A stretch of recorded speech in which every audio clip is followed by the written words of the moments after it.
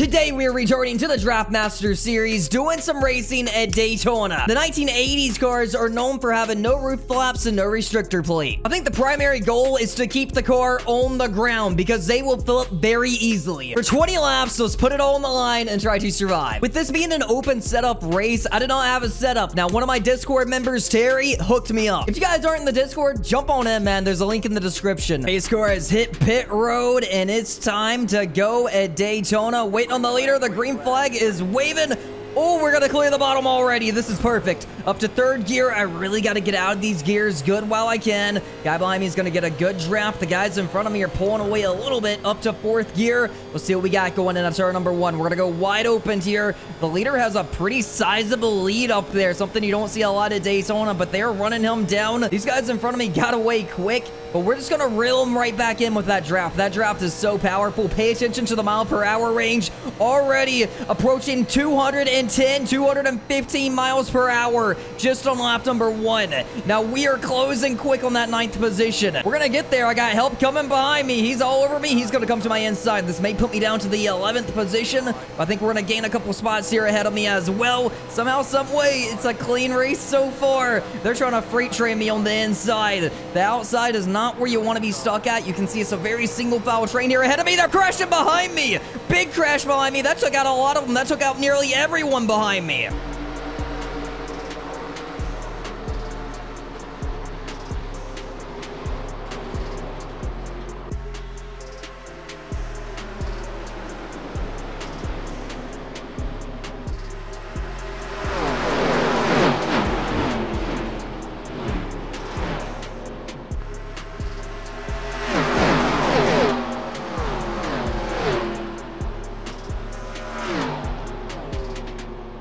Oh, big one number one has happened on the racetrack, and we're still inside the top 10. So, I'll take it. Let's refocus on the leaders up here. We do have a lead change up front. I'm really trying to find my way around the Doritos machine. Car number 4. I think I need to do it to his inside, but I just don't think he's going to open up the door. The outside is coming back. We have another new lead change up front, man. They're swapping it up every single turn. That's how competitive the racing truly is here at Daytona. I feel good on this outside. If I can get it moving, I am a little bit scared of popping that wall here on exit as the cars get tighter. You nearly seen it there in front of me. Oh, big check up ahead of me. This may give the outside an opportunity if we can get up there. There's one position. Going for two. Can we get 2 or 3 of them, man? We have the upper hand just barely down the back straightaway. The racing is so tight. With this being such a short race, you don't really have the time to make the move to get to the front. We got 15 laps remaining next time by. But we know when we get the white flag, all bets are off, and we're probably going to get a major crash regardless. It's crazy seeing these guys jump from top to bottom.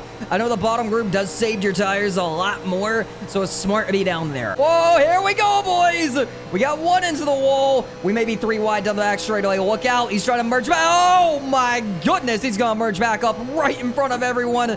That nearly got big. I had to bail out of the throttle. Some of these guys are looking dangerous. Here we come underneath car number 4.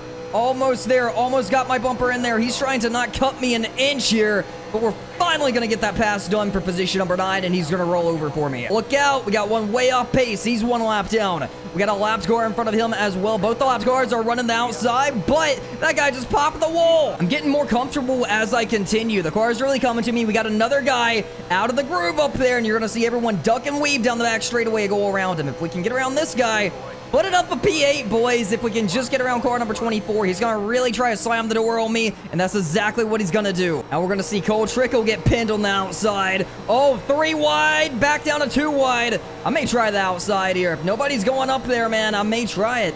I really just want to get the track position, but unfortunately, you see it right there. The 5 just has nowhere to go. Put it up to position number 8 as we're going to get around him going into turn number 3 and 4. And we got another one stuck on the outside. The Bobby Labonte paint scheme, car number 16. I got to keep it tight to car number 24, and we're going to get around him and put it up a P7. He almost got the wall contact behind me. They're wrecking behind me.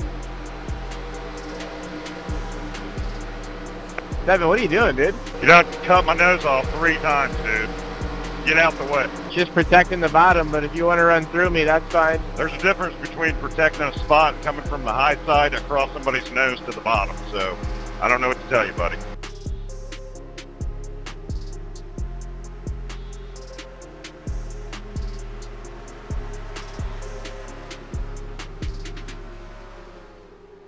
are so freaking close to a top 5, man. If I can get top 5 with an open setup, I'll be more than happy with that. I never run open, always fixed. The leaders are blocking up front. I'm now braking at Daytona. With how fast we are coming here on entry, I gotta slow this car down. Look at the 10. He's gonna get stuck on the outside. He's gonna try to get down. Out of bail out the gas a little bit. Unfortunately, I wasn't able to get up to the 6th position. My biggest thing is I think a lot of these leaders are gonna start getting shuffled. They don't want to run single file to the end. They gotta jump out. And when you jump out, that's when you get left out to dry. We come behind car number 10. Looking to his inside right here. I think we're gonna get there. Just can we complete the pass? I'm gonna send it in very deep. Put it up a P6. He's gonna give me a nice bump draft down the back straightaway. Now we're seeing more guys go side by side. Somebody else is going to get shoved out of line. That's the Chick Hicks machine. If I can keep it tight, we're going to put it inside the top 5.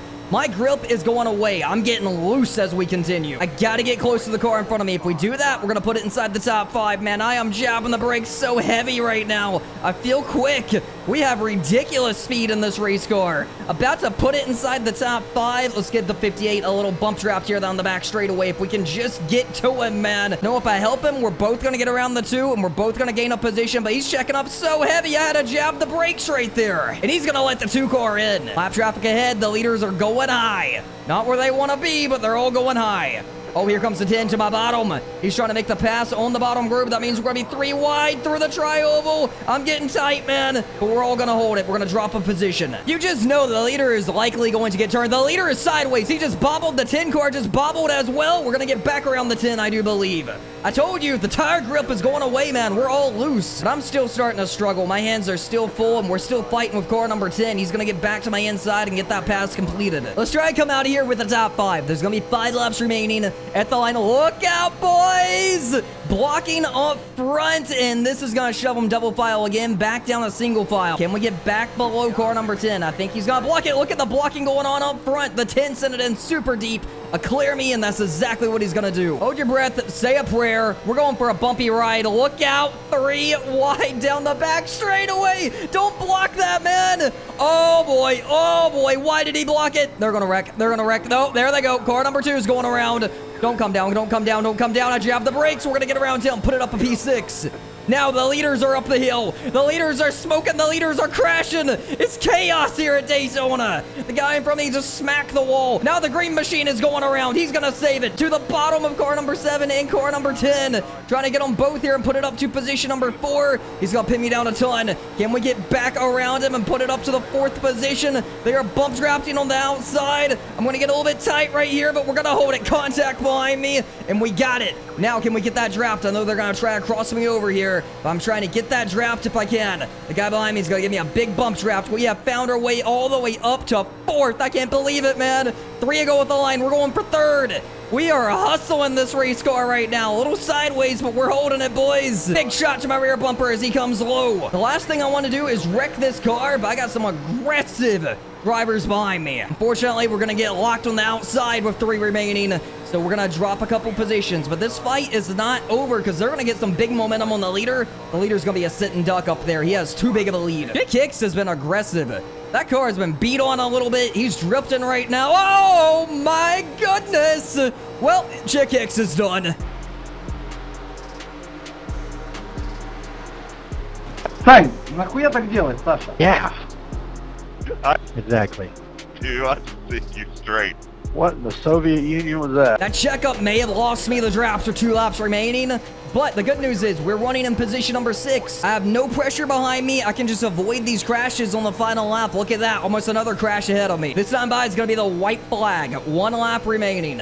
Let's duck and weave, miss the crashes if they happen, but I don't know if they're going to be able to even get to the leader. The leader is gone right now. Everyone's struggling with tire wear, but regardless, off turn number 4, we got 1 lap remaining with a lapped car ahead. That's going to play a factor. I don't know who's going to make it back around.